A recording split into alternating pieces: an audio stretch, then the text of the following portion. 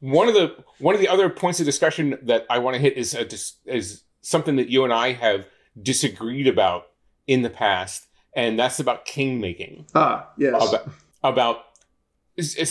To me, it's not about kingmaking, but it's about the retributive strike. To my mind, those are different. One is less bad than the other. So in order to talk about kingmaking, you have to have the conversation about first of all, kingmaking is technically a discussion about what happens outside the game. It's a form of concession, and it's happening at the boundary between what is in the game and what is outside the game. Mm-hmm. And I think a lot of the time we don't have good rules, expectations around what's happening, outside the game. I can't use the term meta game here because it's so overloaded, but you can, you need to ask yourself, for example, are we playing one game or are we playing a series of games? Is it reasonable to say you said you wouldn't attack me last game and then you did, so I'm going to punish you in this game? Most people would say, that's starting to get suspect, but, we'll see how it's the way blood feuds start. At the same time, a lot of people sort of intrinsically will recognize that keeping your word within a game is usually good value. And that sort of implies that there is continuity of trust from game to game, or of reputation. I will absolutely never go back on a deal that I made in a game. I think that the cost is just, one, I don't want to be that person. And two, the cost is just way too high. When you screw people over like that, they remember, and payback continues to come. It's true. Even if they're not consciously paying back, they will. At the same time, if you and I sat down and played poker, and there was, we had an 8-person table of, of Nobleman Hold'em, we were playing all the rest of it. And you said, to me, if I bet, will you just call? And I said, yeah, sure. I'm just going to call. If you bet, I am going to have no compunction whatsoever about raising you into the ground. Huh. I am going to take that bet that you've made and I'm going to re-raise and I'm going to push you out of that hand. Because I don't there's just an accepted level of what is a binding deal at a poker table. Magic doesn't have a really good sort of set of cultural mores around that outside the game. Two that I think are very valuable. The first is, are we playing one game or is it continuity? The second is, if there's 4 of us playing, by default, I think most people would say that first place is the winner, everybody else loses. If you are playing in a place instead where you say, or you all agree, first place is the winner, second place is better than third place. Third place is better than fourth place. Then that sort of changes the dynamics for kingmaking again, where you sort of say, I'm going to take this person out so that I'm in second, even though I'm then going to lose to you because second is better than third. But if you don't have that kind of expectation, if you don't clearly sort of establish that first is better than second is better than third is better than fourth, and that people are expected to play to that goal, then if I've worked hard to sort of set up something where, we're all kind of jostling to try and kill all of our opponents and be able to survive. That is, implicitly throughout the game, it's one of the things that makes multiplayer games more interesting, is that implication that dying is bad and you have to try and win without dying. Kingmaker, to me, runs contrary to that expectation. By Kingmaker, for people who don't know, I'm basically saying where I as a third player decide between A winning and B winning, but I have no choice of me winning. I'm going out, but I can tell the difference between I can make Sheldon win or I can make Toby win.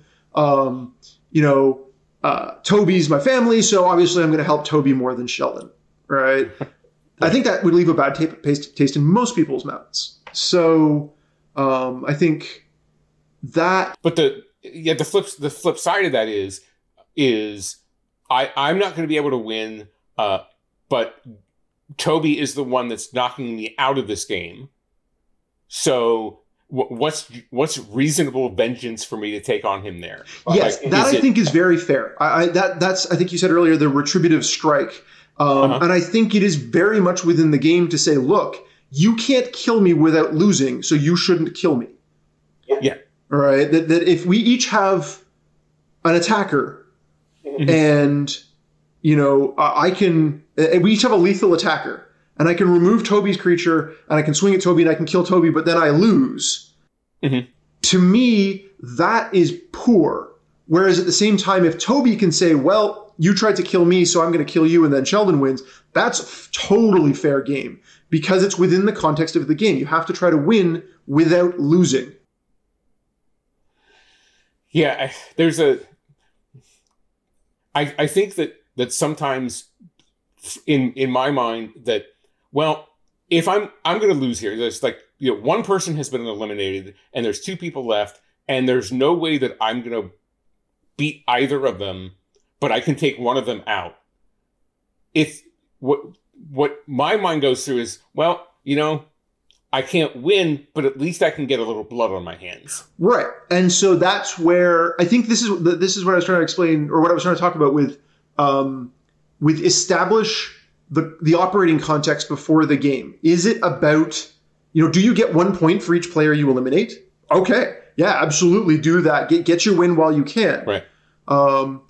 But if it's first place or nothing, then and that's what people are building towards, and that's what people are trying to play towards, then Kingmaker is unseemingly. And if it's first, second, third, fourth, then the rules are different. So it's basically just a question of, to me, can I kill someone? Can I demonstrate some ability? Doesn't factor into my expectations for what we're trying to play towards. If it is, yeah, that's fine, and we can have that conversation anytime. Well, yeah, the sort of follow-on question to what you had to say there is, well, what happens if we don't really care who wins the game, right? I mean, we're in the game and we want to win. We want our side to win. But in the end, when the four of us get together and play, do we really care who won the game in the end? After the game is over, no. I would say there's this kind of like weird sort of split-second moment where it matters that someone won, and then split second later it doesn't matter anymore. But that's the asymptote that we're all working towards. That's the that's the goal, even if the goal doesn't matter after it's passed. Now, there is something to be said for deciding that the game needs to end. Sure. Like, hey, we've been playing for 4 hours. We all need to go to sleep. Right. But I would rather that we all just say, okay, this game needs to end. Let's go to overtime. Let's have some rules where we say, hey, does everybody agree that we're now in the overtime rules? And overtime rules are anybody who can get a kill gets a point and is a winner, and anybody who hasn't knocked out another player doesn't win, or whatever constraints we want to put on. And I think it's fine to sort of to shift like that. But I do think we all start with assumptions that winning the game is the goal, or sure, winning the game in an interesting way is the goal. In an interesting way, certainly, I would rather lose in an interesting way than win in a boring one.